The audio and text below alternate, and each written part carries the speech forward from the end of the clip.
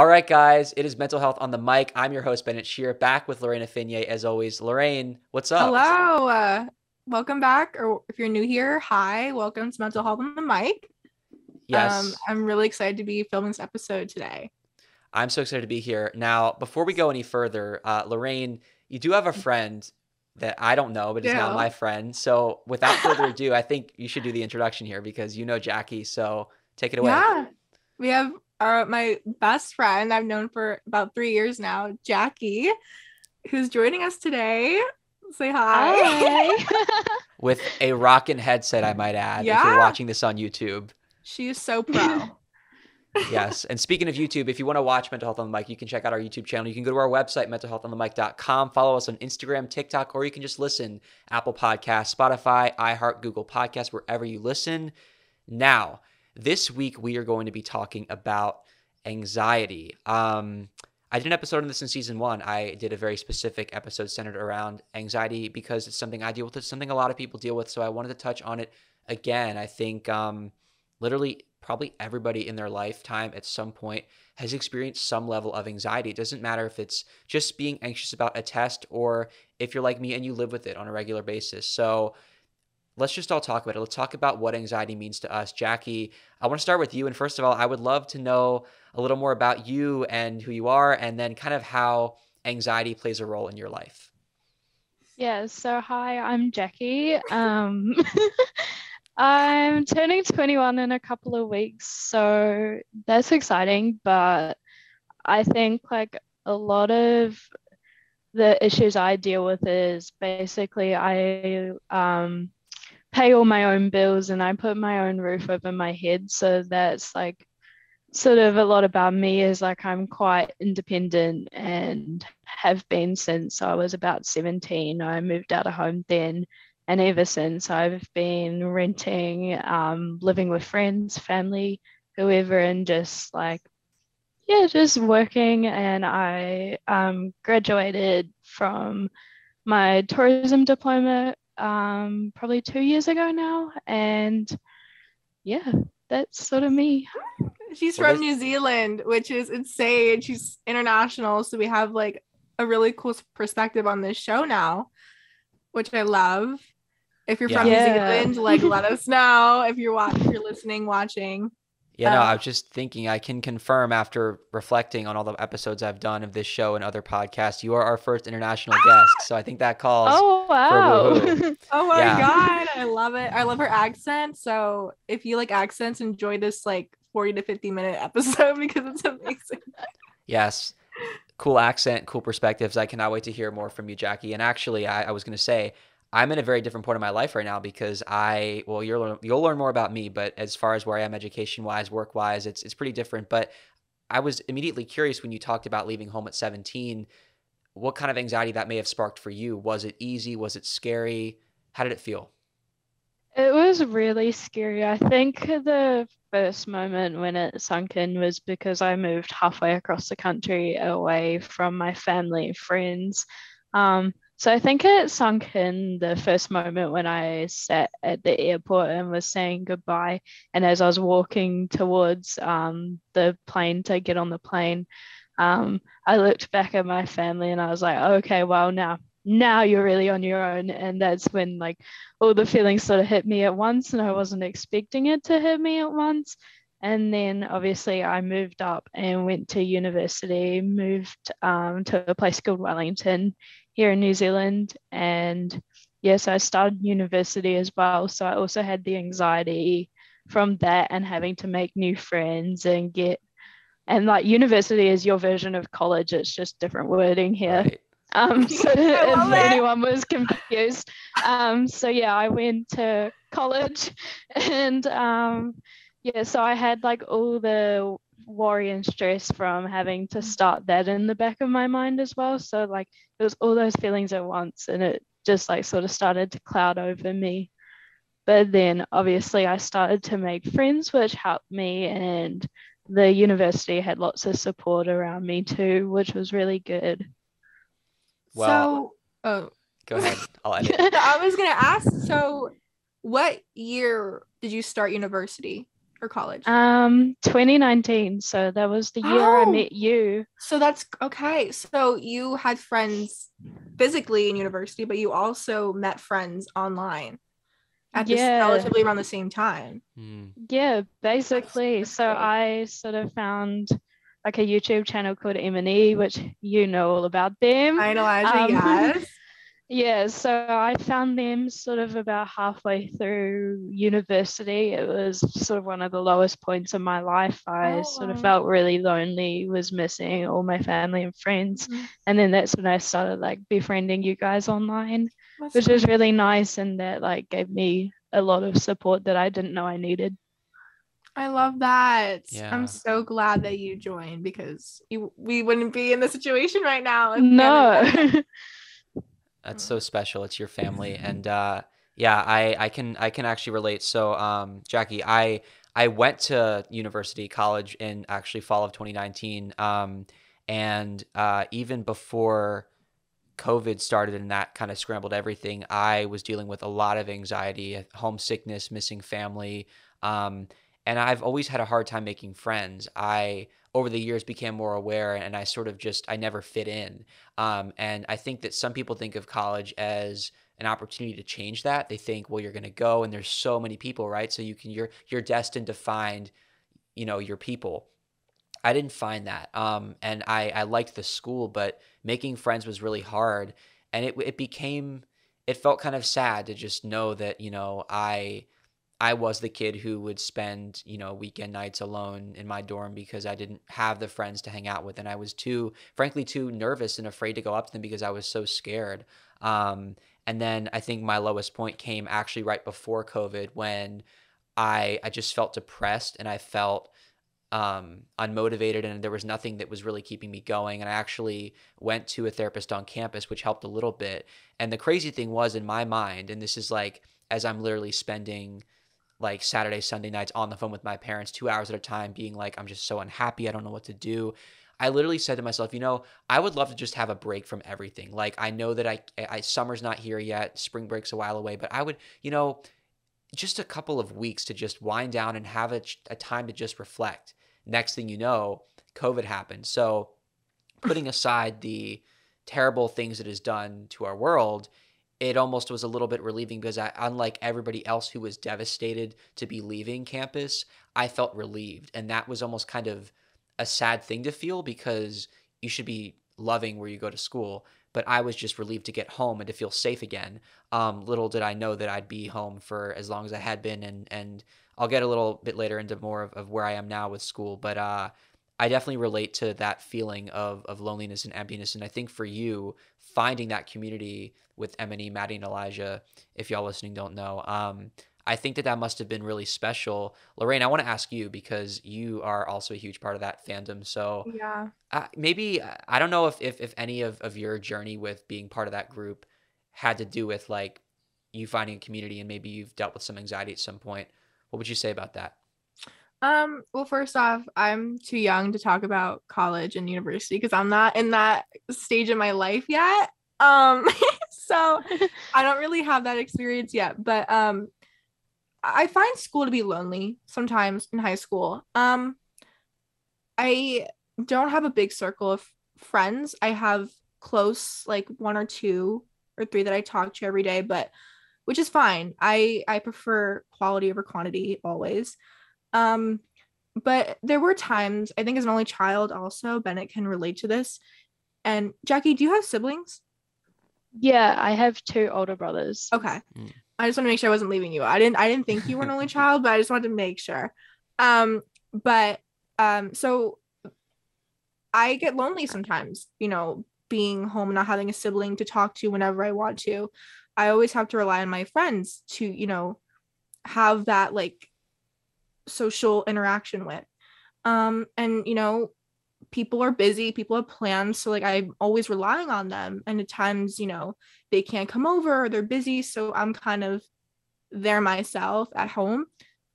So joining that community was very good for me because we talk on Snapchat, we talk on Instagram, we have daily Zoom parties all the time. Like that gave me a whole other source of friends that I could rely on. And I love it. Like Yeah. everyone's so sweet. It's like a family. Um, it's Yeah, kind of and we like, all just like oh, tend to get on really well and just support each other when we need, yeah. which is so good. And like it's hard to find friends like that. Oh, for sure. Yeah, no, I love it. And it's just it's kind of like if you aren't part of that like fandom culture, it's kind of if you play a sport. It's like a sports team. It's you're coming together, you're doing the same thing, you're supporting, whether it's a singer or an actor or a YouTube or a social media star. It's a really cool community and I'm really glad I joined it. I don't even know what I don't think I think I was turning 13 when I started. So I was so Oh my young. gosh. I was so young. I think it was 2018. You've And always been like our little baby. I know. I know, and I love it because I feel like you're kind of like the siblings I didn't have. That's basically what it is. Like I have an older brother, and I have one, two, three, five older sisters. If I Yeah. counted right, I hope I'm not missing anyone. And even That's what more. I was like saying to you the other day. I was like, you feel like my little sister, and like I know talking you to were you and saying giving how you proud I am advice. of like, everything and doing the podcast, meeting Bennett and yeah, no, it's a really I love it. It's my favorite thing. So it's definitely helped with my loneliness and, missing friends that are far away that I can't see. So Yeah, I think we've talked a ton on the show about the internet and social media, but I think if we're gonna bring in anxiety here, I mean, it really is incredible. I think as cruel and as scary as the internet makes the world seem, it's things like this, like the fandom. And Lorraine, you explained it so well. If you're familiar with Maddie and Elijah, or you're not, basically, if you enjoy any YouTuber or singer or performer of any kind, I mean, being part of that fandom, literally, you're all united because you are fans of these people, and then it right. becomes so much bigger than that because you realize that the lives that you have outside of that, you can relate to one another, become friends like siblings. It's really a beautiful thing. Ooh, I just want to add something Go for it. really quick. Go for it. So and no, it's I literally consider them like my family. Like what was it? Not this Christmas, but last 2020 December, I sent out my family Christmas cards. I literally asked everyone in I the group. still have it. You still have it? And Mika has it and hanging up in his room. And I think Kaylee does too. But I literally sent out like my family does Christmas cards like every year. Every year. My mom's like, take a picture. And anyway, and so we sent it to like all of our family. Like family sends it to us. We send it out to them. And so I was just like, why not send, my second family practically Oh. the Christmas cards? So I asked them all for their addresses, and I'm sending like one to New Zealand. I'm sending one to like Greece, Mexico. I'm like, I'm all over. My face is all over the world now. So I loved it because it really felt like family, and I was like, why not send them one? Because technically they are. Wow. I'm curious. I think, we've talked about M&E, we've talked about school, and Jackie, you mentioned when you were at university and reaching that lowest point in your life, depending on how much you'd be willing to share or feel comfortable, what does that feel like when you kind of feel like you're at rock bottom and, I don't know necessarily what was going on, but what was it like for you during that time? Yeah, so basically, when I was in my first year of university, we had our own dorms, but it's not like over in America where you like share it with someone. So Mm-hmm. your rooms are just yours, like you're the only one in that room.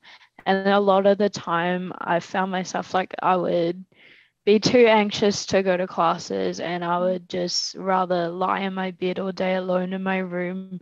And it's a small, small, small room, and it's really hard just to like when you feel that loneliness, all you want to do is like, I don't know, I can't say for other people, but for me, I felt like all I wanted to do was lay in bed and just avoid everything. And that's something I did a lot, and I found myself doing a lot. And I often found it hard just even to go downstairs to the dining hall and get food sometimes.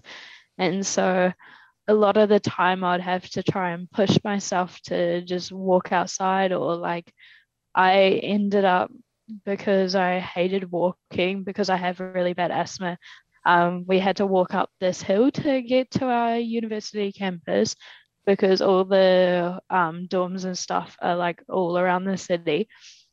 So we had to walk up this hill, and I found like because I had asthma, then I was getting anxious about like people seeing me just Oh. puffing and panting, and like so then to sort of combat that, I started busing to university, even though my friends would be like, it's only like a 5 minute walk. But for me, that 5 minute walk would be a 15-minute walk because Mhm. I would struggle to breathe on that walk. And that's not even my anxiety, but then I had anxiety around like other people seeing me like that. And because I lived with so many people, there were people coming and going from that campus all the time. So people would have seen me. I've never, honestly, I don't think I've ever related more in my life to someone, feeling that sense of being in school and not wanting to leave your room. It just, it's kind of, you do feel alone because you're there with so many people. When you're there with so many people, it's easy to just feel so small. And then when you're dealing with anxiety, it's like you feel even smaller. And, like I said, I sought some help before I left because of COVID. I don't know if you ever talked to anybody on campus, but, colleges, they offer support and they offer therapy and all those things, but it's still, I don't know. I think maybe someone who might not struggle with anxiety, maybe doesn't always know what it's like when, there's options, there's help, but it's like you said, Jackie, it can feel so difficult just to get up and leave your room because Yeah. that in itself is almost an accomplishment. You can say, I went to the dining hall or I went just to get a breath of fresh air, but it's a lot for some of us.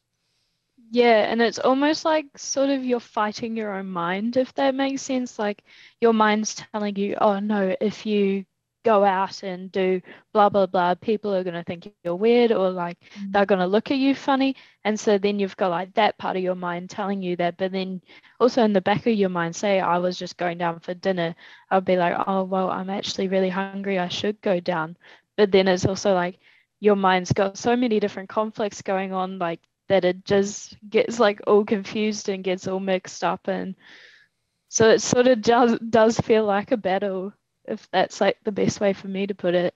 Oh my God, I totally feel that. I literally, it's like your mind it is a battle because dining hall, go get food, right? But then you're thinking, there's going to be people there. They're going to see me. They're going to react to me. And I would always I would want to talk to people in line for food and then get so scared to do it because I was like, I cared so much what people thought. And, we all go through that. But, it was just like, and I would sit alone and I would see people eating together and food and eating is it symbolizes so much about like togetherness when you have friends or you have family, you share meals. When you're by yourself, it feels really depressing and lonely when you're there eating by yourself and you see all these people that are laughing and having fun and you're like, I came all the way out here and I'm just like on my own.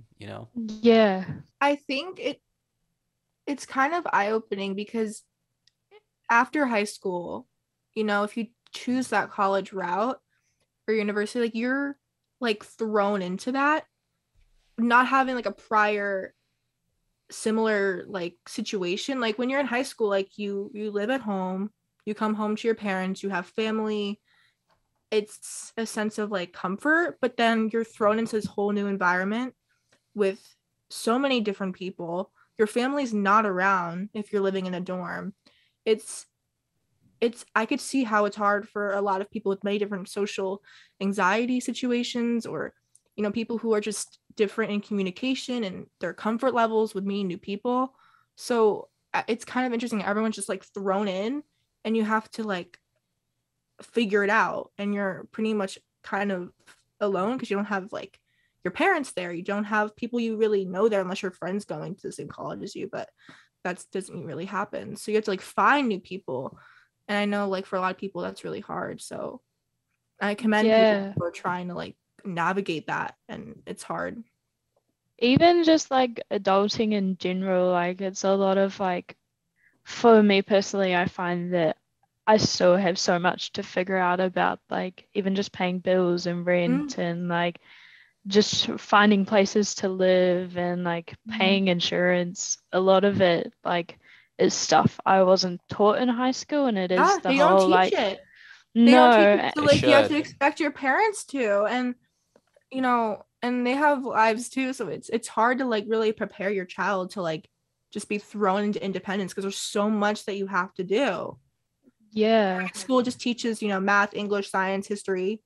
They don't really go into like how do you do all that financial stuff? How do you go about buying a house? How do you go about like living life? Like, yeah, you know what I mean? Like they don't have that Yeah. in most high schools, I think. And even finding a job, like Yeah. before, like because of last year, New Zealand went back into a lockdown, and my job was in tourism, and I did events, and because we were in lockdown, we couldn't host any events, and so I was scrambling to try find a job, and that's one of the hardest things to do because like I need that job to be able to live. Yeah. No, the Yeah. pandemic screwed everyone over in that Oh, regard. 100%. I mean, I can't relate to that because I'm not like an employee, but trying to find jobs, my God. Yeah, even before the pandemic, like I've been working since I was 15. So Mhm. even before then, I found like job hunting was so hard because they expect you to have all this experience. But Oh my God. There's this whole joke about like, the thing is like have experience. And I'm like, if I'm 15, what experience do you expect Right. me to have? Like you have to work somewhere to get the experience. So like why are you telling it's like where do you get the experience for in the first place? It's oh my God. yeah, it's a very hard topic because Yeah, so many workplaces just have all these expectations, but you can't expect that from people who are like fresh out of high school or like exactly. even fresh out of university. Like they expect you to have a qualification and experience, but how can you have that when you've just been like the past 2, 3 years studying? And like can we talk about like the stress and anxiety around like interviewing for those jobs? Like you're putting yourself like out there. Why am I good for this job? And it's hard when you look at the call or you don't get it. Like it's Yeah. hard to put yourself out there all the time. And especially like how you mentioned, like if they call you and say you didn't get the job, some places, because I've applied for lots of jobs, some places won't even email or call you. So you're just waiting around for nothing because they just don't even bother. They don't care. Kind of to give you a little bit of a rundown. So as I mentioned, I went to college, and then when COVID hit, classes went virtual, and I hated it. I thought this is not the same. It's like I already didn't really like going to college, but then I hated having to do these classes virtually even more. And so my motivation just went down a million. But I think that I speak for a lot of people when I say that virtual school can do that. But when you're already not liking college and it's not for you, that just adds. And I dropped one class and then another, literally to the point where I was just like, I became a part-time student. I thought I'll catch up to this next semester if things get better. And then my life kind of took a crazy turn when I was diagnosed with epilepsy. I woke up in the hospital after having a seizure, and that kind of forced me to slow down even more to the point of dropping another class, at the point where I was now doing two classes. I was adjusting to this medication. I was, like all of us, adjusting to the COVID world and not knowing when we were going to get out of this freaking pandemic. And it was just an awful, awful time. And I was like, just trying to hold on. And so eventually I decided, you know what? The school is not working. I'm not happy.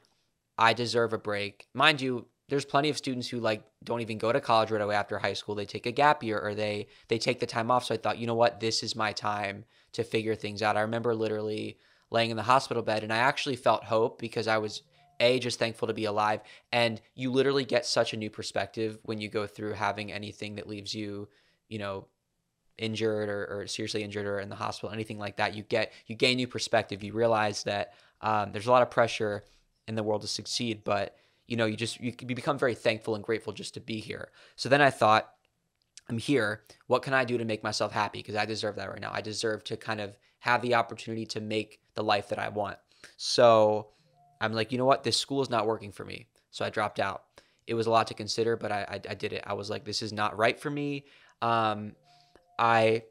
My phone's buzzing. This is unprofessional. I'm silencing. If you're a podcaster, maybe this is relatable, because if you forget to turn your phone off, it starts buzzing and you go, whoops.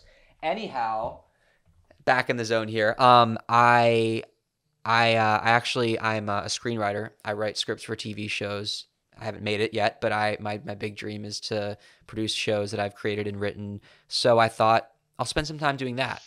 And then I also was like, you know what? I should do podcasting. So I created Mental Health on the Mic literally out of wanting an outlet to talk about my epilepsy diagnosis, but then realizing I could provide a platform for other people dealing with other things. So this show has been going strong for a little over a year now. And point being, I've got all that going on, but I'm not supporting myself. I'm not in your position where I'm able to be independent. The epilepsy was a big part of that. I couldn't drive for a while. I wanted to be at home to feel safer. And even as I recovered with that, I still was trying to figure my life out. What do I want to do for a living? Because I still have the Hollywood TV dream. I'm doing the podcast. I've been having conversations with my parents as of this week about what can I do to finally get back on my feet. I'm at community college right now taking a class in intro to psychology. And I'm thinking that this is something that I'm finding myself really passionate about: mental health, the brain, all of that in general. So I'm thinking next semester I'm going to take 2 classes and then through the next one and kind of work my way back up to becoming a full-time student again. I'm rambling all over the place. I'm just trying to give the cliff No, notes you're here. doing great. You're doing Yeah, this is really fascinating. Oh, so thank keep you. going. I'm trying to make sure I'm covering all the ground while also not, doing too much for people's brains to handle at once. But anyway, the other element, what was I going to say, is that I had like the whole ego thing of like wanting to make it in Hollywood. I literally had a TV producer, no one like major, but who I met through college and was almost the silver lining, who worked with me on a script that he was like, Bennett, this is really good. Like, I want to keep working with you. I want to get you an agent, which led me to believe I could be on a path to like that being my career. I'm like, I'm 20 years old, but could I make it as like a young TV writer? And then he like ghosted me out of nowhere. And then I kept going. I'm like, okay, maybe find someone else. I started like, I found all these online, I don't know if you know IMDb, where you can like see actors that are in movies, and I paid for like IMDb Pro, and I was finding names of producers, and I was able to email them, and I got a couple of meetings, and then I had a lot of rejection, and I had people that said they would talk to me and then didn't. So I had a huge like realization of like the separation of my dream and like what's reality. I don't really believe in backup plans. I like to call it plan B, and some people may think that's BS and that it is a backup plan. No disrespect if backup plans are people's thing, but like I know what I want and I go after it. So anything I have to do to get there, that's how I feel. If I'm going to school after thinking, I don't need school, I'm going to drop out and become, the next big Hollywood hotshot, whatever. If I'm going back to school instead, I like to tell myself, you haven't failed, you're just on the path to getting there. And so by going to school, like right now I'm like, what if I become a therapist and like through therapy learn a lot about the human condition, and like through talking to my patients, getting all kinds of story ideas while continuing to pursue writing and continuing to network with people who are in Hollywood or wherever, and then one day make it after I've basically, hustled and hustled. And the main thing I'm trying to figure out right now is I want to become independent. I want to be able to support myself, honestly, because I mean, you understand that, and you've been doing it for a couple of years now. I am afraid of like, not just the failure, but I want to be able to support myself, make a living, support a family one day. And so that's my life right now. With that comes a lot of anxiety, because there's something so freeing and cool and that I embrace. And yet it's also so scary when you kind of don't have your life together. And I don't know, whoever's listening may be in that position. I know most people are in school or they're working at a job. I don't have a stable job right now. I actually write articles for an entertainment news website, which is kind of like a gig, as little as it pays. I have got that, and I'm taking 1 class right now. That's what I have, and it's better than nothing. But to me, I sometimes ask myself, am I doing enough? That creates a lot of anxiety. I think it's a good thing. I think I'm taking the small steps of like, maybe I'll take 2 classes next semester. And heck, today I was like, maybe I'll drive for DoorDash. I don't know if they have that in New Zealand, if you're familiar with. We've got something similar. We call it like Delivery Easy or like Uber Eats. Yeah. Oh, yeah.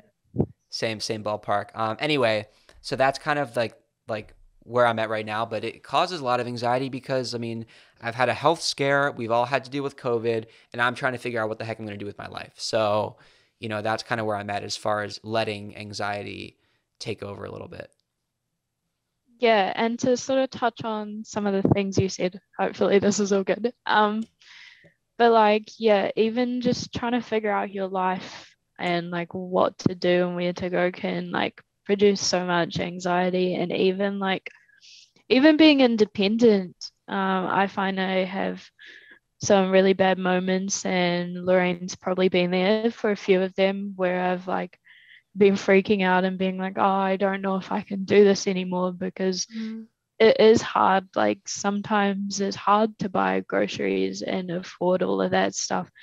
And so, yeah, and even just with like your health scare, like you said, that even just that can bring on a lot of anxiety. And I don't know how you were feeling in that moment, but like definitely something like that, if it was me, would like really scare me. Mm-hmm. Yeah, it's scary. I deal with it. It comes and goes. It's like I take my medicine. I have assurance that the medicine's working. I have doubts. I get scared sometimes. And I can't help that. And I don't. It's normal. Anybody who has a health condition. I know you mentioned asthma. I know it's different, but you know, that stuff does scare me. Actually, I wanted to talk about this. I don't know if I'm the only one here, but like I get more anxious at nighttime. I don't know if anybody else here relates to that or when they've been anxious Yeah, before. all the time. Yeah. Yeah. Like I don't know. There's some. It's actually kind of. I try to. I actually think that with what I've been learning in class right now, I'm trying to almost kind of embrace like and become more fascinated with like sleep anxiety because like I think there is something about going to bed and not knowing what happens like when you sleep and stuff that can be kind of scary.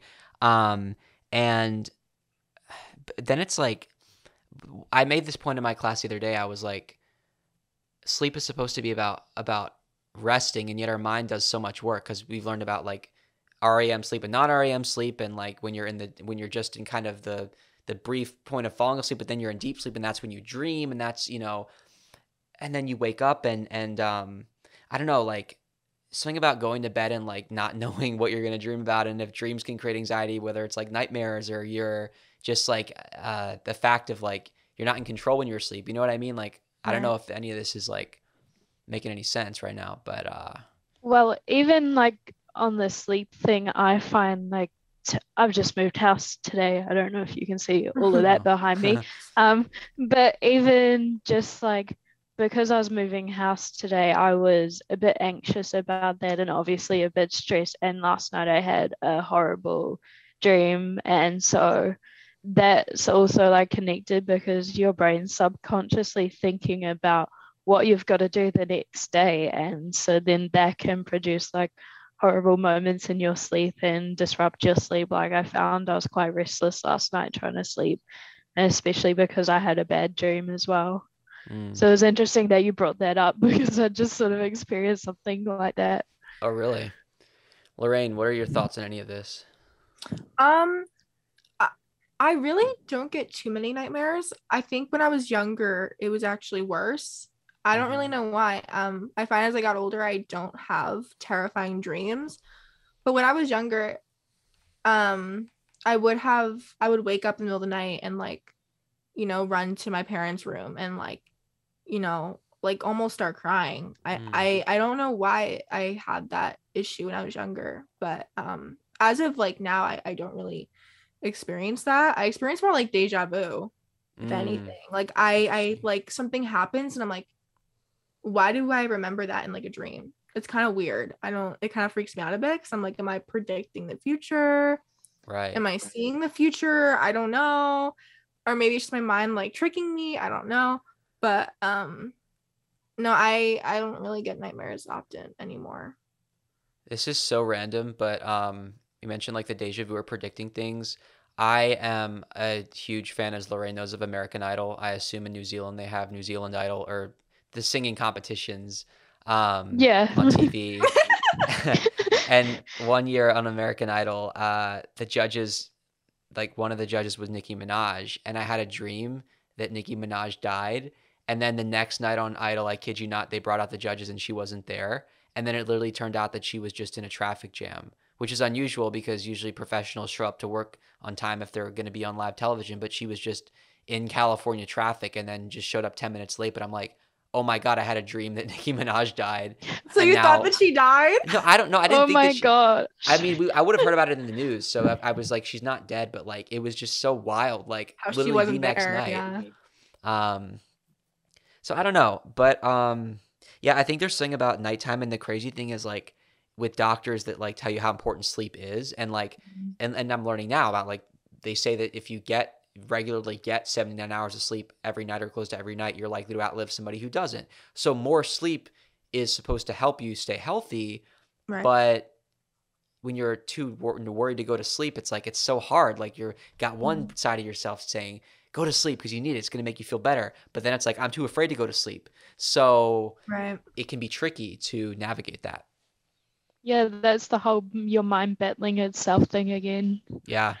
Everybody has different outlets. Like I'm a runner, so I run and I try to like let go of things. For what either of you guys, do you have an activity that kind of de-stresses whatever it might be that like is bothering you on a daily basis?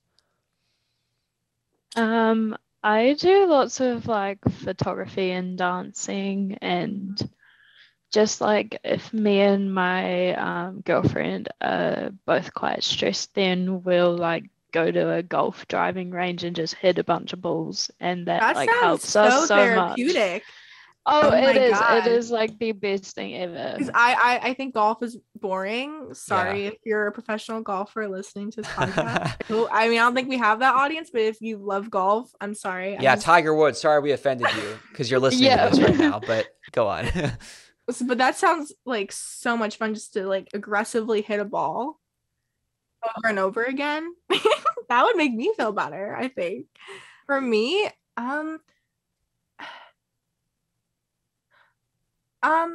I think for me, I like, maybe watch, a favorite show, whether that's like Grey's Anatomy. If you guys didn't know, I'm like a big fan of that show. Or coloring, because that makes me feel like a kid again with no responsibilities or issues. That's kind of or music. I like music, two things. Or just talking about it. Talking about it helps. By the way, thanks to Lorraine, I'm now obsessed with Grey's Anatomy. I hadn't seen it, but when she started as the guest on episode 1 of season 2, and we were like, we should do another episode together. And she said, not unless you watch Grey's. And I'm like, okay. Oh, yeah, I gave him an ultimatum. I was like, Bennett, I will not do an episode 2 if you don't attempt to watch the first episode of Grey's Anatomy. And he did. I was surprised. He pulled through with the deal. And now, he actually liked it. Yeah. And now I am on season 2 and I'm obsessed. Anyway, also coloring. I love coloring too. And okay, can we talk about like, it's so important to like always be a kid, I feel like. And I know that, I don't know how you feel about that, Jackie, but like Lauren and I always talk about like, we love to be goofy. I'm Kids obsessed with, do you know about Peppa Pig? Are you talking about the Peppa Pig theme park? Because I saw you post Oh, that. you saw that? Yes. Have you ever like seen the show? No. Yeah. It's so funny. I just turned 21 and I'm obsessed with Peppa Pig. I am proud to admit that I'm obsessed with Peppa Pig because it makes me feel young. And you know what? It's good for my mental health. Like, yeah, it makes you laugh, makes you smile. Like those are great endorphins to have. And by the way, you guys didn't ask for this story, but I'm just gonna tell it. Bennett and I went to Target, and he was like, "We gotta find the Peppa Pig section. We got what's Peppa? Or just one toy. Where's the toy? Like I just want to see something Peppa in Target right now." We're walking around. I'm using like my phone app to like figure it out, and we come across this whole like end aisle like shelving of all this Peppa Pig stuff, and Bennett is ecstatic. He is smiling, screaming, and I'm like, oh my God. He was so happy about it. Yeah, I love my Peppa. What can I say? I don't know. I think it's just so important, because I think that it is important. Like the older we get, I think like, I mean, it kind of plays into Jackie. I mean, with all the things that you're doing, I mean, just being independent, like the older you get, the more responsibilities you have. So sometimes it's nice to just escape and like, I low-key watch Peppa and like I wish life was as simple as it is, where every story resolves itself in 4 minutes and they get from one Yeah. place to Mhm. another in the flick of a switch. Like it's just, Yeah. and I think that it's important that everybody has an outlet, whether it's a show or it's listening to music. I mean, who here thinks that music is just like a great outlet to listen to your favorite artist? And is there like a song or an artist for either of you that just helps you when you're going through tough times? Oh, 100%. I'm always singing in my car, and I'm a big Kanye fan. I'm pretty sure Lorraine knows that. I'm posting about him all the time, even though he has some issues, but I can admit that. But he can be a bit problematic, but his music has always just like helped me, and like it gives me something to be excited about. Yeah, I know he's been in the media a lot lately. But Yeah. putting aside the Skeet Davidson and the trying to get back Kim Kardashian, whatever it is. I'm probably only drawing more attention to it, so why am I even going there? But what is it about like his music that just like helps you through it? Is it the lyrics? Is it the feeling you get with the melodies? What does it for you? I think because I'm originally a tap dancer, so I listen to a lot of beats. And Hmm. I think just the way he produces his beats is just like insane. Like not like many other artists, and he produces a lot of artists' music because he was originally a producer. He's just released a Netflix documentary sort Yes. of about like his producing days and how he got his big break as a rapper. And I think like I just like listening to how he like has sort of changed music. That's cool. I know that. I was actually going to mention it's called Genius, but spelled in a funky way. It's a Yeah. trilogy. There's 3 parts to it. Lorraine, any artists for you that relieve anxiety? I really am all over the place. I think it's not really a specific artist, but more just like genres. Like Hmm. I tend to list if I'm like really stressed out, I like slower, more calming melodic beats. So really it's not like an artist, it's more just the style and the lyrics, and I kind of try to match that to what I'm feeling. And based on that, that's kind of where I go with that. Hmm. Interesting. I live for EDM music. I live for things that are just fast. I'm He my loves fast. Yeah, my favorite era of music was like from 2011 to 2012, 13-ish. Like David Guetta, Calvin Harris, all these DJs who normally would just be in the clubs were having their songs played on the radio. And I love pop music in general, so to have like fast music like that, I even as somebody who deals with anxiety, I always want life to be a party. I always like love just like I would always love being at parties or weddings or bar mitzvahs, like wherever, and just like or clubs and just feeling alive and feeling like life is a celebration. And so I love that music because it's upbeat and it's uplifting and like I've never been to a music festival. But one day I would love to go to one and or like I don't know Oh much my about god, what about Coachella? yeah, Coachella. In California? I've Oh my been god. to a music festival. Yeah. What Okay, was what Jackie. was it And like? I lost all of my friends, but I had a really good time. And then I found them in the streets after the festival ended just by chance. But like it was just cool because you had a range of different artists I love and that. there were different stages, so you could go to which Right. artists you were the most interested in. Guys, so like I think it's really interesting because music or YouTube or any content really like especially our generation, like it brings us together, which I think is really special.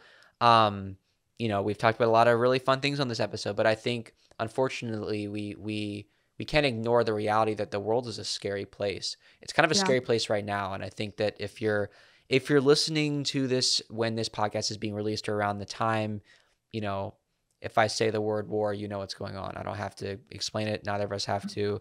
None of us do. But unfortunately, really, probably anytime you're listening to this, there's something going on in the world. Really, this applies to Mm. not what's going on right now, but really just in general, there always is something that we see on the news going on in different parts of the world. So, with that being said, you know, it can cause a lot of anxiety.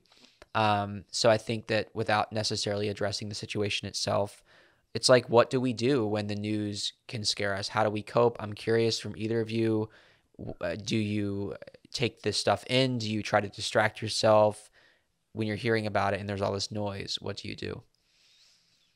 I think for me, I find like it can be hard when people are talking about it all the time, and especially in my workplace, like people are always talking about the current events and like their feelings about it. And Yeah, Lorraine, what do you think? Yeah, I think people cope with bad news or scary news in many different ways. Some people can freely and openly talk about it, and it doesn't like psych themselves out, or like they don't like realize who's in the room and how people process information differently than others. And some people don't want to think about it, they don't want to talk about it, they don't want to see it on their phone. Social media now, like TikTok, Instagram, Twitter, like everyone's talking about the same thing, and it's all over. Like it's hard to escape that. So like for me, I don't want to be looking at the news all the time. I don't have the news playing like for hours. Like I like to get away. I like to distract myself, whether that be watching a show, or being with friends, being comforted that way.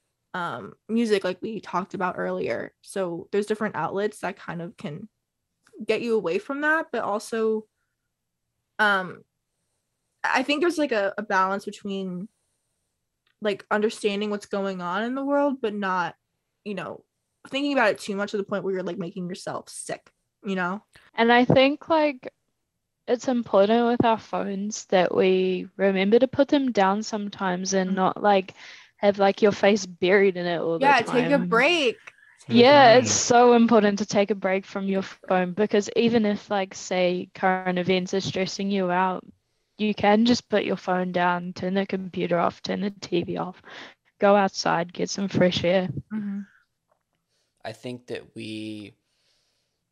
those of us on this podcast right now, and depending on who's listening, a handful of us are very lucky that we are not currently in the position to have to know things, whether that's that we have a family and we have kids to explain things to, or we are a teacher or a journalist, or I don't know what it's like for people who for a living have to consume the news and how that affects their mental health. And I'm sure that that'd be really interesting to get some perspective on. But we're lucky that we have the privilege to not to just say we can put it down. Yeah, I just want to like also touch on just so like we're being sensitive. With the current event that is happening in the world right now, we're all three of us are blessed that we're not near that right now. And so we can, get away, while others are in the midst of it all and their backyards aren't safe. So I just want to like put that out there. And if you are in that situation, we hope that you're safe and stay safe. I feel like as somebody who, like, I mean, frankly, when it comes to current events, like I can think of two particular, and this one really one that sticks out to me from when I was, I think, 16, of being in school, and there was a certain world event going on where this teacher who I knew had the most pessimistic, you know, genuinely convinced that the world was like going to shit attitude about this situation. And she freaked me out. Like I somehow made it to the counselor's office crying, Oh my God. being, I want to say 16, and just hearing this woman, at which I really don't think is appropriate, frankly, for in that school environment for teachers to be. It was like we were No. in the cafeteria and I knew this teacher and we were friendly, and she wasn't even teaching my class, but it was upsetting and it scared me, and it made me anxious for a period of time. But I think like as someone who's been on a very long journey with anxiety, I think like, it's like it's hard when you're out of control of a situation. We're obviously out of control of something that's affecting so many people on such a large scale. I think my goal as like a citizen is, what can I do to help make the world a better place? Right. Meaning be kind to people, understand people, accept people, don't judge people. Because I think the more love that you give, I truly believe that love is the single most powerful thing in the world if we're talking about positive things that are powerful. Because, what does war come from? Hate. Right. It's sad, but it's true. And the more people that learn to love, it's like, I mean, we're just everyday citizens, and of course you have, whether it's leaders or people in charge who have the power to choose the alternative of love, which is hate. Um, you know, the reality is like, as we grow up and we're this next generation, we don't know who's going to be running things when we're adults. And like Right. the more love we give as teens and young adults, I feel like who knows, like among our, what if our peer becomes a super powerful person, or what if just someone that we knew from our school, like you never know. So in my Yeah. mind, the more love you give to the people around you, you try to spread that and try to make as much of a difference as you can. My dream and my prayer, I suppose, is that with every day that passes, while some might choose to believe that the world is getting more and more scary, I like to hope that the world can become more and more positive and loving, Mm-hmm. and that it's up to us and up to everybody who chooses to take the path of love to spread that, so that we can hopefully, little by little eliminate hate. Yeah, and just to sort of like touch on that sort of point, like I'm a strong believer in the law of attraction, which is basically whatever energy you put out into the world, you sort of give back. So if you're trying to think positively, then obviously you're going to attract positivity to your life. And I think that could go for like anyone really. Yeah. Lorraine, what are your thoughts? Yeah, I mean, I feel like it's so much better to live in the mindset of, looking at positive things and, not just thinking, oh, the world is so scary, the world is so bad, like I hate it here. Like you really have to have I believe in living in a positive mindset, looking at good things that come your way, if they're how little, how small, how big. Like it's so damaging to consume all this negativity and thinking about it constantly. So I'm a firm believer in, give love, get love. That I always, yeah, that's in my Your Instagram Instagram bio. Yeah.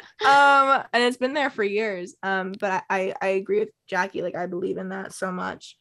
And it's sad when when bad things happen to good people. Mm-hmm. But I Yeah. do believe though that, when they're given bad things, that eventually they'll get good things. And Yeah. Yeah. yeah.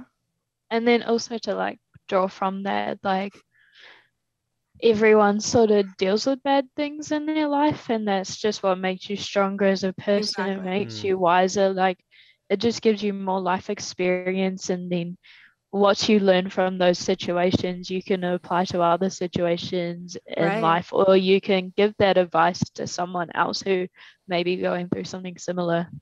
Life is all about experience. Mm-hmm. Yeah. Like you experience things and that will further help you in future situations. So I agree. And we're lucky that we have the chance as humans to experience things and to grow and to learn from it, because I think you can take anything negative and turn it into a lesson. And Lorraine, to touch on what you were saying, surround yourself with positive people. If you feel like, maybe some of your anxiety is coming from the people you surround yourself with because they're negative or they're toxic to you, whether it's, us talking about world events or personal situations. If you just have friendships or relationships that are toxic, it's like, I mean, that's your situation, that's your business. But yeah. And then you realize when you, finally make those decisions to cut someone out who's negative, you realize how it can really make you feel a lot less anxious. You realize that could have been a big source of anxiety.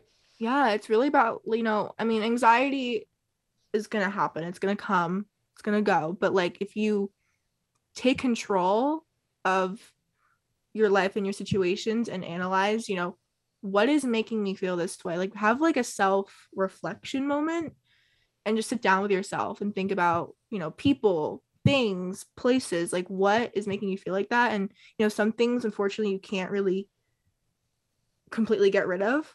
Mm-hmm. But I think people is a good place to start. Not saying, that's not really like a good term, get rid of them, but let them go.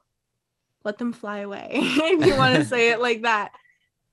Or like even if those people around you, like say like maybe it's family and or it's like your boss at work and you can't escape it, then maybe it's just as simple as having a conversation and saying like, hey, look, I don't like the way you're doing blah blah blah. Yeah. Maybe we should see if we can find a solution. And Yeah. that's something I've had to learn, and I've had like those conversations with people in the past, and that can actually change things rather than Mm-hmm. just like completely cutting someone out of your life. Right. Those conversations are hard, but if you can get a positive outcome out of that, I'm that is true. I would also say, don't just cut them dry.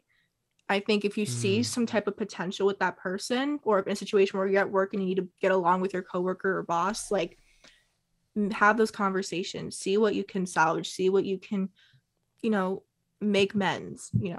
Yeah, it's such an important point because I forgot myself, and thank you for bringing it up, Jackie, that sometimes you can't escape it. So what do you do in the situations? I believe, like you said, Lorraine, you learn to live with it and you learn how to have conversations to the best of your ability. And if it still isn't working, I think then it's a different situation. Right. But, and you know what to do with that because it's your business. But I think to start, I think you never know how talking to somebody could change things. You never know. And sometimes like I've found people don't even realize what they're doing is affecting you negatively. So if you don't have that conversation, then how are they going to know to fix or like change anything, or even just like apologize if they've done something that's like upset you or hurt you? Communication is everything. You just never know. It could change everything. Right. It's funny. In my class, I learned something, and I don't know if this is silly because if someone knows this, they're like, "Oh, dude, this is so obvious," but maybe it's not. I always thought of meditation as like the kind of stereotypical and you're saying something, and like Jay Shetty, I don't know, yeah, if you all know him, but like all these people who are like it's so spiritual and worldly, and there's so many different cultures where they're sitting and then I learned that quite simply meditation is just the act of reflecting and doing something. So like praying is a form of meditation. With the mindfulness movement, any exercise in mindfulness is a form of meditation. So like that reflection that you were talking about, Lorraine, like if you can find a way to reflect, whether it's daily or weekly or whenever you have the time, like to sit and think about things that are making you anxious, how can I improve this? Or assure myself that things are going to be okay. Throughout this like anxiety conversation, it was really interesting to hear your perspective, Jackie, and then Bennett's perspective, because you guys can relate to I think a lot of things because you guys are similar age, similar time in life. Even though you're in two different paths, you still kind of cross the same paths with like college, university. I just want to like put my little thing in, but like for me, I think anxiety for me, like I'm good with social. I'm very a social butterfly. I have no problem with people. I don't really have that struggle, which have served me well and sometimes not, because I find that for me it's hard to read social situations that are like not positive, because I like talking, and so when things get a little rocky, I don't know, it's hard for me to figure things out when it gets uncomfortable, because I don't get uncomfortable, so I tend to like keep being in that conversation and not get out. But I think my anxiety comes from academics. Tests scare me. Tests make me anxious.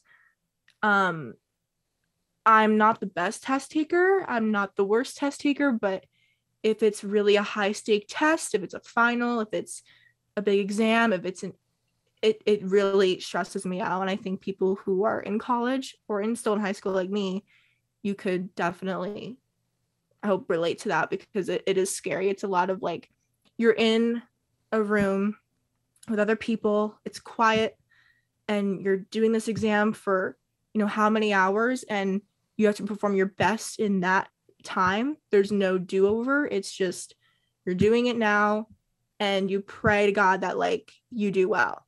And it's scary because that number like is like your reflection of who you are, how good you are, your abilities. And I don't really like that whole thing. I don't think you should like associate your self-worth and your ability by one number on a test, but that's just my opinion.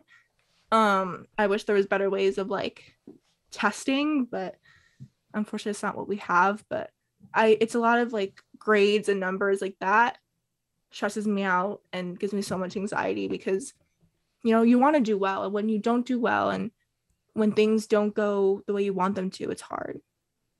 So that's kind of like my root of anxiety. And I don't know how it's going to be when I go to college. I don't know if I'm going to have a good time in the beginning, if it's going to be rough. Like, I don't really know. So I love having, people in my life who are or have experienced that, because I can kind of like get advice or, understand, different ways people deal with getting into that like college environment. Some people thrive, some people don't. So I'm kind of curious to see how it's going to be for me.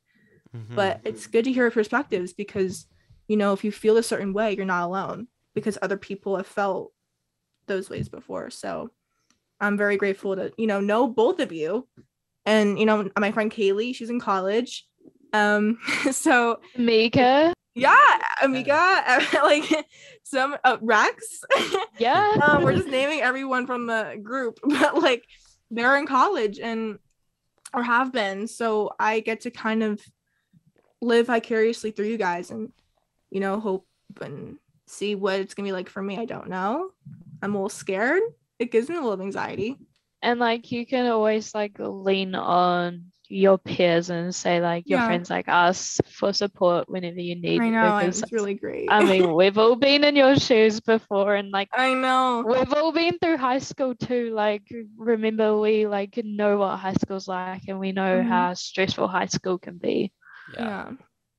I definitely know that with high school, even though I haven't completed college. But actually, since you brought up academic anxiety, now that I'm considering going back to school full time, I'm scared about that because school has always been extremely hard for me. The only class I ever felt smart in was English because as a writer, it's always been my strength. But every other class I've honestly, a lot of times I walk into a classroom and feel kind of stupid.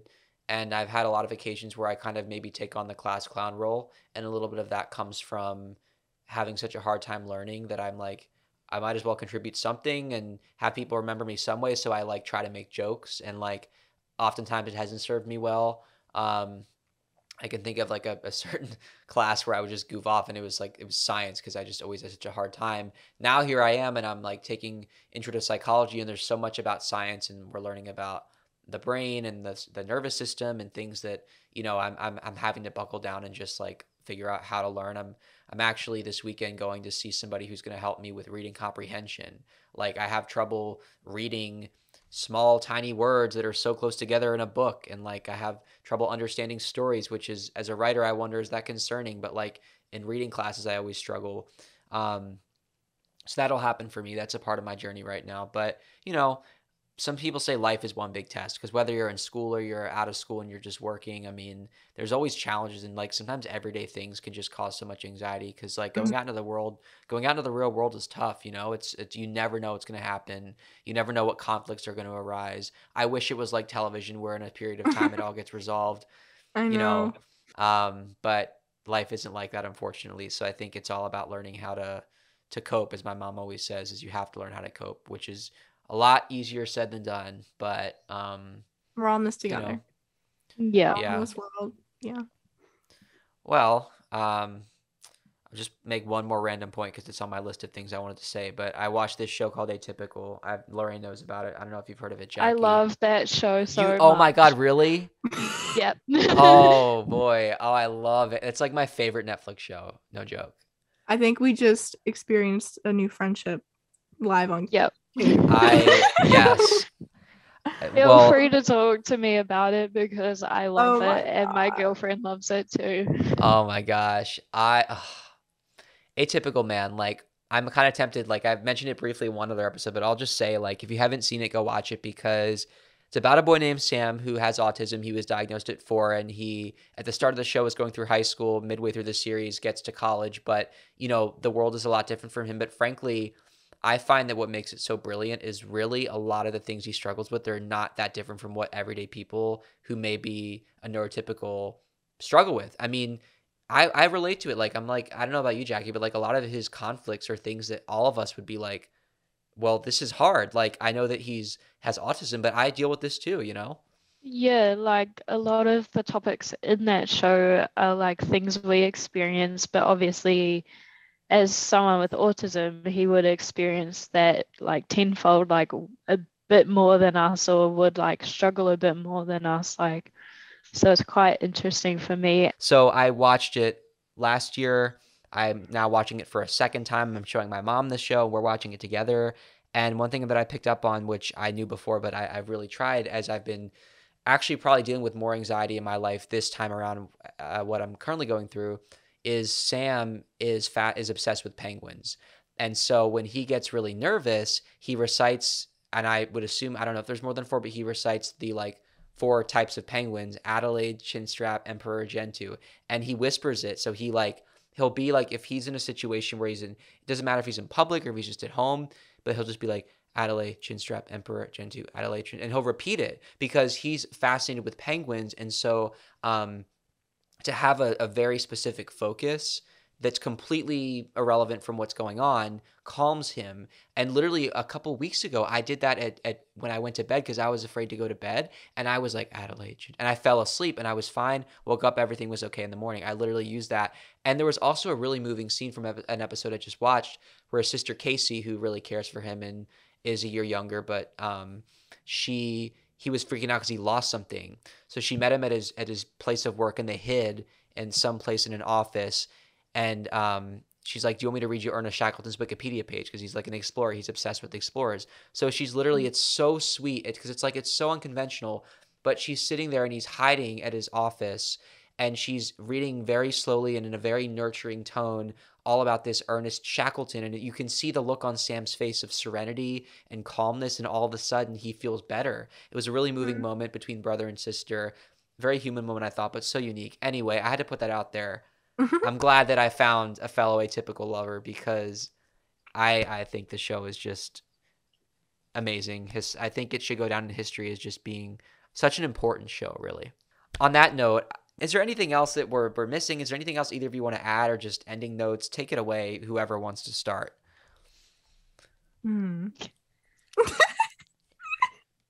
Shotgun knot. I think anxiety is it's a broad term because there's so many layers to it. And, so many people experience it on different levels. It's very diverse. And I think it's good to know, I think with this podcast, what we're doing, like, you're not alone in how you feel. And that there's so many different situations you're going to be in where, it's going to peak, you're going to have anxiety spikes. And I think just knowing that you're not alone in that, and that, there's resources, there's ways to cope with it, there's ways to, help with that feeling is always good. And with everything going on in the world, it is hard to find, the rainbow and find the clouds and find the sky. So I really hope that, what we talked about can give you some sort of peace of mind, and whatever's going on out there, just sometimes try to hone in, talk to yourself, be with yourself, close things out, and just really self-reflect.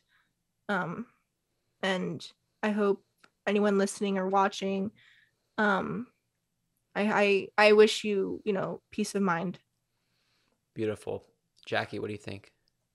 Yeah, I agree with Lorraine. Like, there's many different ways that you can cope with these feelings, and you're definitely not alone. Like, a lot of people experience these feelings, maybe not in the same way, but like very similar, and have dealt with similar situations to you in the past. And I know, like, it's cheesy to say, like, oh, I've been there before, but some people have. And like, obviously every situation is different, but you can definitely draw from other people's experiences and even your own experience, and just remember, like, you can learn from it. You're always learning, you're always growing. Yeah, you're not alone. Like, literally, we have Jackie from New Zealand. Yes. Like, she is so far, like, in distance, but she feels like Bennett and her are related on so many levels. Like, I feel like the distance doesn't matter. Like, you're from New Zealand and you still feel those ways. So, like, you're not alone. Like, no matter, like, people in your town are gonna feel the same way you, like, similar ways that you do. People in your state like are gonna feel the same way as you do. People in your same country, like, and then outside your country, like, globally, we are all having similar struggles. So put that in perspective. I think this is great that we have Jackie on because she's like perfect for this entire episode. Yeah. I was so excited. And it's great that like we can connect from different parts of the world I and know. relate on different topics. Yeah, I'm really proud of this episode for many reasons, but that's one of them is that we all, I mean, heck, all three of us, location or not location as a factor, we all are in very different stages of our life right now, but have been able to find these connections. And I think that that's what life is about, is it's understanding that we all have our own story. We're all on our own path, but we all have the same feelings when we are on that path. You know, it really doesn't matter. And I think that, you know, things are pretty fast paced, and part of dealing with anxiety is living in a world that is very fast paced. And whether it's like the stuff that's hard to escape in the news, or it's the things going on in your life and the consistent conflict that always seems to be happening. If anything, you know, I know that we kind of joked about how like it'd be nice if it was like TV where conflicts always end. The reality is like TV shows, they have conflict because that's what drives it. Like, and conflict tends to drive everything. And while that's a little unfortunate, it is, I think, how you come back from it. And it's not, it may not get resolved in 30 minutes, but it'll get resolved eventually. And it's having your other characters, if you will, and your different worlds, finding the people that will help you and will guide you. And you know, we really are happy that we can be here for you if you're listening or watching and you may feel alone. And we're so proud to bring you episodes whenever we can make a difference for you, you know? So to add to that, you know, if you know somebody who's struggling in addition to your own struggles, potentially share this podcast with them and tell them to listen or watch to check out Mental Health on the Mic, because I really hope that we can make a difference for you or someone you know. You can follow us Instagram or TikTok at Mental Health on the Mic. Check out our website, mentalhealthonthemic.com. If you are watching on YouTube, thank you so much. Be sure to subscribe. If you're listening on Apple Podcasts, Spotify, iHeart, or Google Podcasts, wherever you may be finding us, thank you so much for listening or watching. This has been Mental Health on the Mic.